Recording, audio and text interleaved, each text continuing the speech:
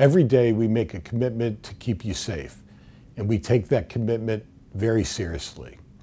That's why I wanted to update you personally on the steps we are taking in ensuring the safety of everyone in our community. The absolute primary priority is to make sure that we're doing everything we can to make sure that patients are as safe as possible and make sure that our staff is as safe as possible. We're being very aggressive in terms of what we do to try to make sure that it's safe. So as part of our preoperative screening, every patient that comes in is getting tested for COVID antibodies, getting a chest x-ray as part of their screening, and getting oxygen levels in their blood checked with a pulse oximeter that'll just go on their finger. Every patient is getting a viral swab, and we'll have the results of those viral swabs before we take patients into the operating room. Everybody in the hospital, patients and staff, will be wearing masks. We have all of the personal protective equipment that we need. When I came in, the checks were super efficient. The pre-protocol is amazing. I feel like HSS has gone above and beyond in handling it, especially with the My HSS, the app on your phone or the website. They have tons of checks. I already did the pre-scan already. It just makes me feel assured that I'm in a safe place prior to going into surgery. I'm personally looking forward to most just getting back to healthy lifestyle where I could go hike, feel no pain, could go for a run, feel no pain. That's really the goal. I play a lot of golf, so I definitely want to get back to being 100% playing that. My hip started to hurt me. In the middle of May, I called HSS. I spoke with Lauren. She said, yeah, doctor's seeing people again. I came in, I told them about my situation. My daughter is getting married on August 8th. So I said, I want to be able to dance at my daughter's wedding. Denise called, she says, all right, I got you in for June 11th. And I stayed in the hospital for one night. I went home the next day. And then I did the physical therapy, on a computer with people. They were with me for the whole hour each time. And it was great. I was talking to a guy like I'm speaking with you, and he would say, okay, go ahead and walk. And he'd watch me, and he'd say, okay, well, try this and try that. It ended up being great.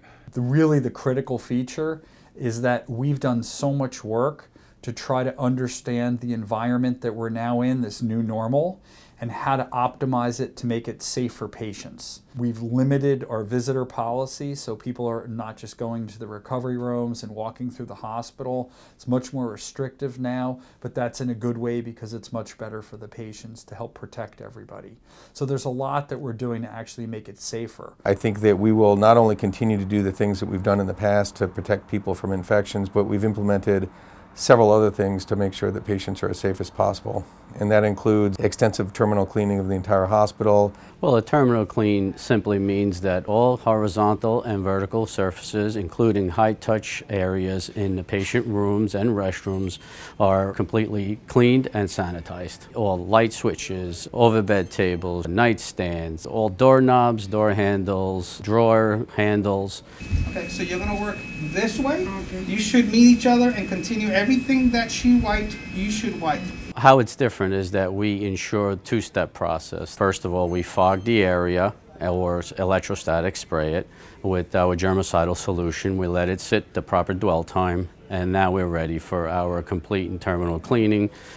After we clean it, we're doing swab testing on high-touch surfaces to make sure that there's no viral load. So we will have an incredibly clean hospital. Low infection rates, that's part of our DNA. That's what we do here. That's what we're known for here. We know how to manage this stuff. If you look at the way our operating rooms are set up, we have HEPA filtered clean air that comes into the room, down onto the patients, and then out through the sides, through special vents in the sides of our operating rooms. The way we prepare the patient beforehand and during surgery, the way that we prepare ourselves for surgery. That's all part of what we do all the time. That's not changing now. And if you look at what we're doing to make sure that the hospital is prepared and the hospital is cleaned, we're doing more now than we've ever done. So I think people can be comfortable that, this is something we understand, this is something that we do all the time, and we're taking it very seriously. So I think patients can be comforted by that.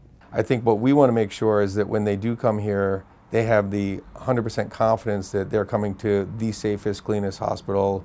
The other thing that I think consumers recognize is that they've increased confidence in a hospital like ours that has the lowest complications within our field, the lowest infection rate within our field, and in a hospital that solely specializes in a certain field. And I think those are the three benefits that we have as an institution that are things that have made us successful in the past and will continue to make us successful in the future and help us navigate through this for our patients and for the hospital.